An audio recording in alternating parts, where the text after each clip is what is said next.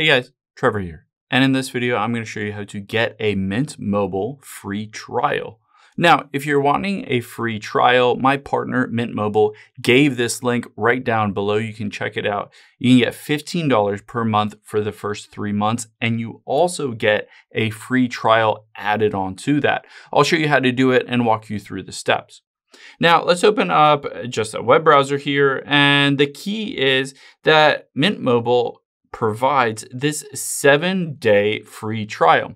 Within 7 days of signing up for any plan, you can always cancel, you can get all of your money back, and basically you don't have to continue forward and pay for it if you don't want to. So it essentially gives you 7 days a week to try it out, see if you enjoy Mint Mobile.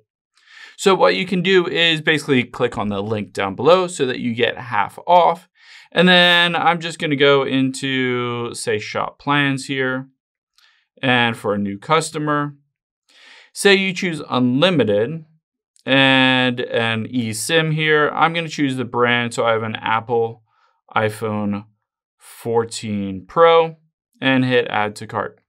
Now, by going through this process, you'll be able to pay only $15 per month for the first 3 months.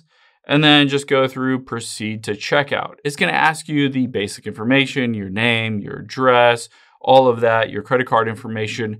Keep in mind, you can again get this removed at any point that you want within those 7 days.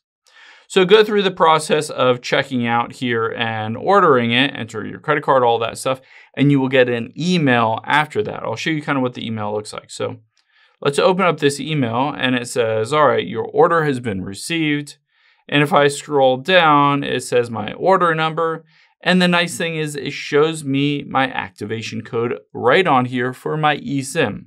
I can also tap on Activate eSIM, and it will bring you over to installing the Mint Mobile app on your iPhone or Android. That is the best way to kind of go through the process.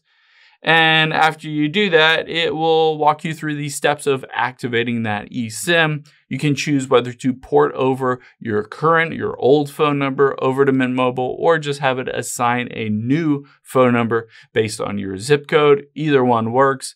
And then go through the process of setting everything up. And afterwards, I'll show you basically head into your settings, tap on cellular. And here you can see under eSIM, I have this business line, and next to the network, it says Mint Mobile. So you can go through this entire process. And again, you have 7 days to go through basically to contact Mint Mobile and ask them to cancel it if you don't want to continue and you don't want to pay. Basically, you get that 7-day free trial. I hope this helps. If it did, hit the subscribe button down below. It really helps me out. And I'll catch you on the next one.